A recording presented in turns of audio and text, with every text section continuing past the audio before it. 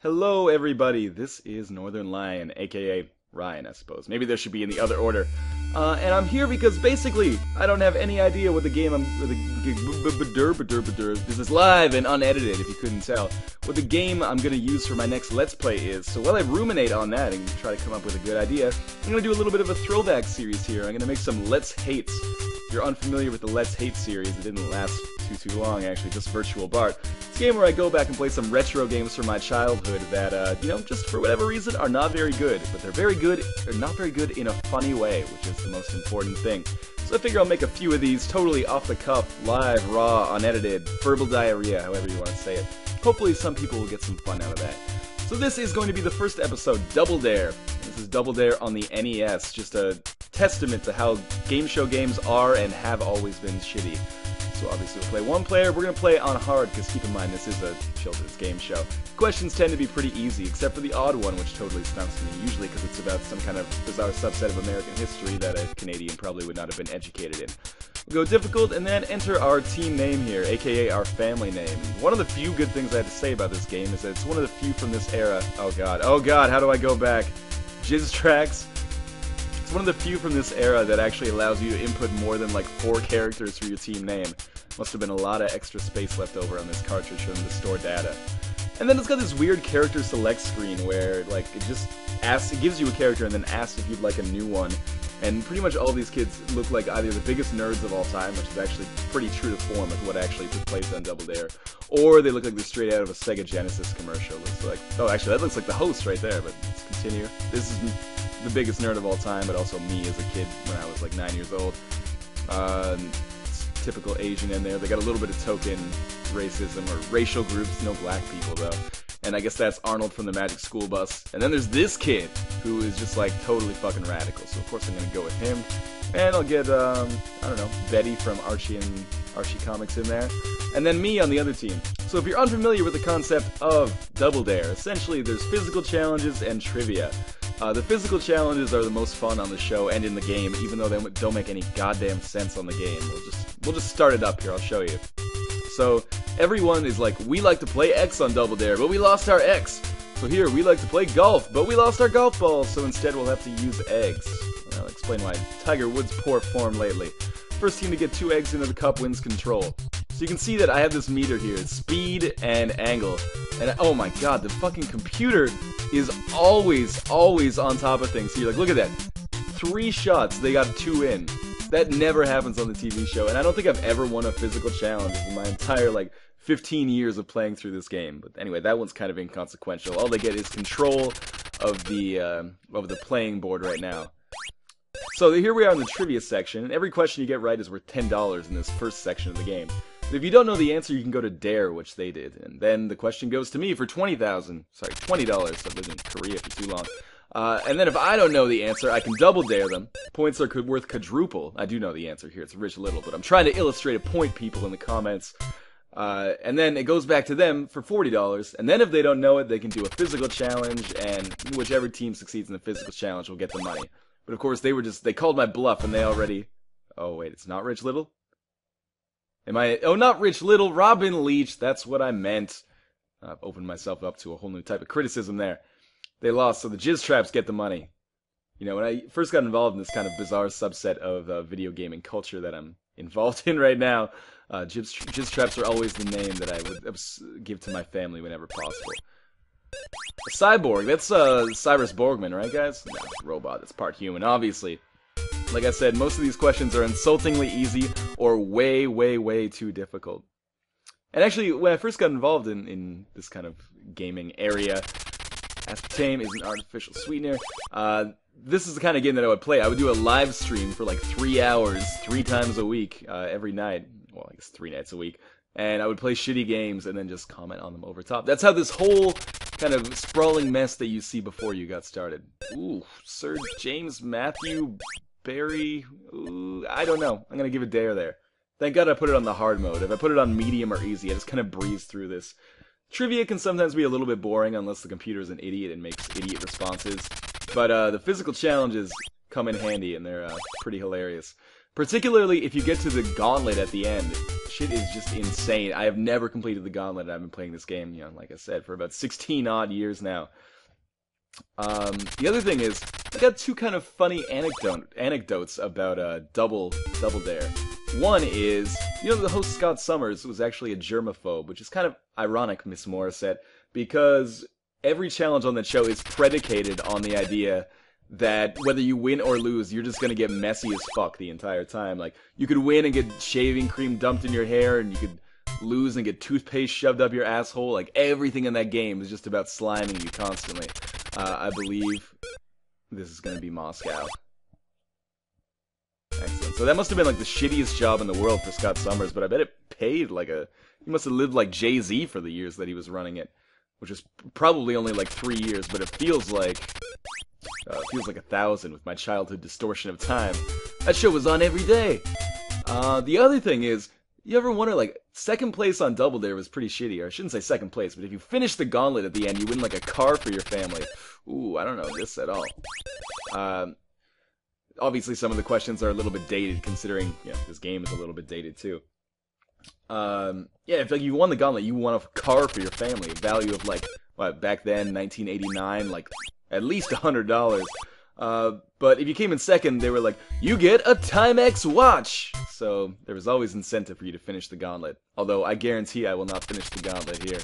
So, we're gonna actually have a physical challenge. This is one of the first times that I've ever seen them actually involved in the game, which must have been a serious buzzkill for all those kids who bought this game when it first came out. Oh, head of the class, of course!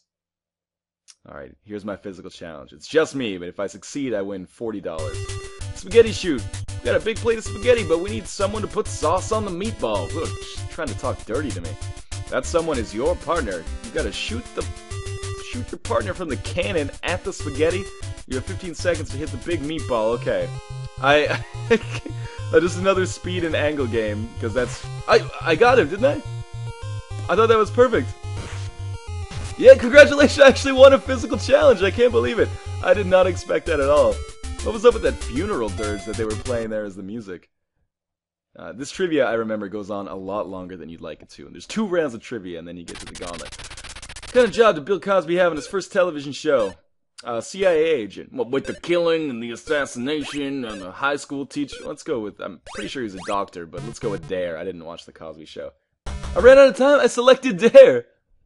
What was the answer? The answer was Dare. He actually was a CIA agent. Oh, man. Never mind. I apologize for my ignorance. So we go back to the crawler team, and sadly the music has totally ceased at this point. Kangaroo rat is which type of animal? Jumpy lounge lizard. Double Dare always coming in with the topical humor. What the heck is a lounge lizard? Isn't that like a male sleazeball? Or like a Richard Cheese type character? I honestly don't know what a kangaroo rat is. My guess is that it's probably a gopher, but maybe we can get another physical challenge here. Or maybe they'll just guess wrong so I can get some money. Either way, I'm just kind of biding time until our next physical challenge, when the computer will inevitably hand me my asshole on a silver platter. Of course it's a gopher. Should have gone with my motto, who dares wins. But finally, round 1 is over. Oh, I totally forgot about this part. What comes up next is the intermission. So enjoy it. It's pretty cool. Sorry, halftime. So you like that halftime show? Well, you better, because as soon as you press the A button, it's over. And by the A button, I mean the start key, but in any case, it's like, halftime! Why fucking bother if you're just gonna go straight on to the next thing and have a black screen that says halftime? We like to bowl on Double Dare, but we lost all our bowling balls, so you'll have to use cantaloupes. Alright. We like to make jokes on Double Dare, but we forgot our joke book, so you gotta make jokes for us. Okay. So again, the computer, I figure, is just gonna Parker Bond third me here. Oh god, that was a terrible throw. Maybe, if I can get a strike, I can still beat the computer. Are you kidding me? You think the bowling ball stopped before it got to the end? Oh Jesus, I'm getting killed here. The first one should be pretty easy. God damn it! He Munsoned me. Of course, the computer is always infallible when it comes to these games. Anyway, if you're getting bored by the trivia, just skip ahead a few minutes in the video, because I'd like you to see the next... Oh, I actually have to think about this. That would be 10 to the 4, Scott Summers. Or sorry, 10,000. 10 to the 4 is 10,000. This will be 100,000. I was gonna say, yeah, skip ahead a few minutes, because you're not gonna want to miss the gauntlet. And here is just gonna be me riffing over top of the game and, trying to bring as much of my own humor as I can, that trademark Northernlion humor that you have grown to love or at least tolerate. Tennessee, Texas, Transylvania, I only count 2. Alright, I went out on a limb there. I was gonna go with 3 because I figured, everybody probably forgets 1. Throat Island. Throat Island. It's an island populated entirely by your mother. 4-leaf clover. When I was a kid, I thought 3-leaf clovers were lucky. I thought I was the luckiest motherfucker on earth. There's a whole field of them. Everywhere. Alright, $20. Real-life dad of Mackenzie Aston played Pugsley's ghoulish father. Well, the only word I understand in that sentence is Pugsley, but I'll take it. Is Mackenzie Aston like the cousin of Sean Astin? Who knows? Gravitational collapse. Well, it would make sense for that to be a black hole. This would be really fucking unfair if on Double Dare it was just 2 middle school children against 1 adult. 1 adult teacher, no less. But it would feel good, wouldn't it? Don't lie. Scarface was the nickname of, Al Capone. It was the nickname of, Al Pacini. Al Pacini? Is that his name? I'm totally, Al Pacino, okay. Totally blanked on that one.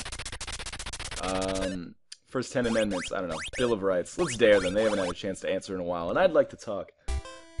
Al Pacino started his career as Scarface. Now he's Scar Career. That one's got to go back to the drawing board. Try to submit that one to Conan. Oh, don't you dare double dare me, you assholes. You know what that means? We're going to be doing a physical challenge. The Crawler family. They really lost the name battle. Played against the Viper family last time I played this game. Not a bad last name in the least. Alright, here we go with the physical challenge. I think it was the Bill of Rights, right? Yeah. Could have saved myself all this trouble by just answering the question, but no, let's go with the physical challenge. Oh, on Double Dare, we want to have sex with your mother, but we forgot our penis, so you're going to have to use this golf club. Alright, you must launch your partner through the air, have him land on the trampoline, then he can bounce up and try to grab the flag. Okay, already I can tell I'm probably going to struggle with the controls here. So let's get a speed and an angle to my jump. Alright, grab the flag. Congratulations, I won already. I'm really kind of eating my words on these easy physical challenges, aren't I? That was actually easy as hell. Something tells me that the Crawler family is not going to come back from this deficit. Isn't there some kind of mercy rule that we could just employ right now? What Middle East canal? Oh, this is a tough one. Suez. Are you sure it's not the Jesus Canal? Anyway, I'm gonna bogart the entire board from them. I'm pretty sure even if they answered every question properly for the rest of the game, they could not win. Ooh! Kissimmee, Florida, I think. When I go traveling, every town is Kissimmee. Haha. So clever. And so lonely. April 15th, that would be your kids' allowances, right? It's pretty sad. It's multiple choice. There's only 3 possible answers, and one of them is always a joke answer. So, it's only 50-50. Why would you ever dare the other team when they get twice the money? You might as well just go for it. Alright, yeah, congratulations. You won the game in fucking fine form. Now we go to the obstacle course, aka the fiery gauntlet that will never be completed.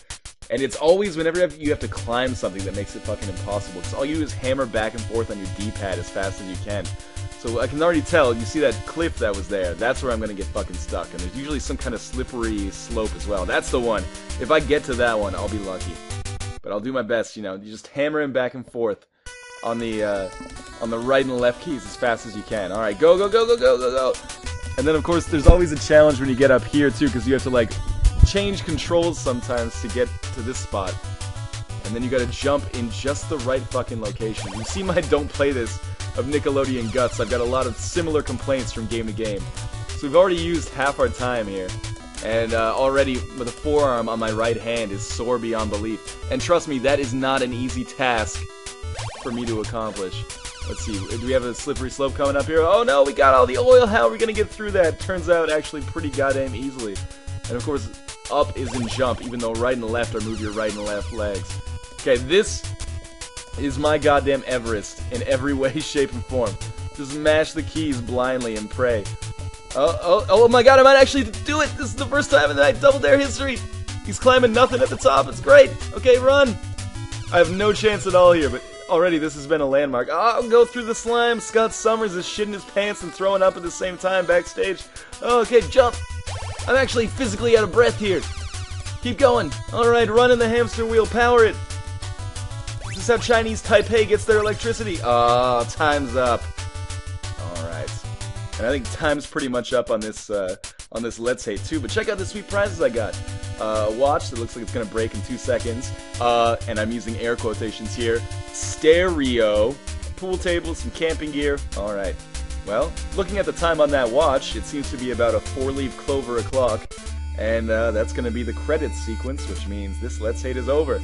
Actually, you know, I had a lot of fun doing this Let's Hate. I think I'm gonna do some more. Hope you guys have had fun watching it as well, and, you know, I'll see you next time.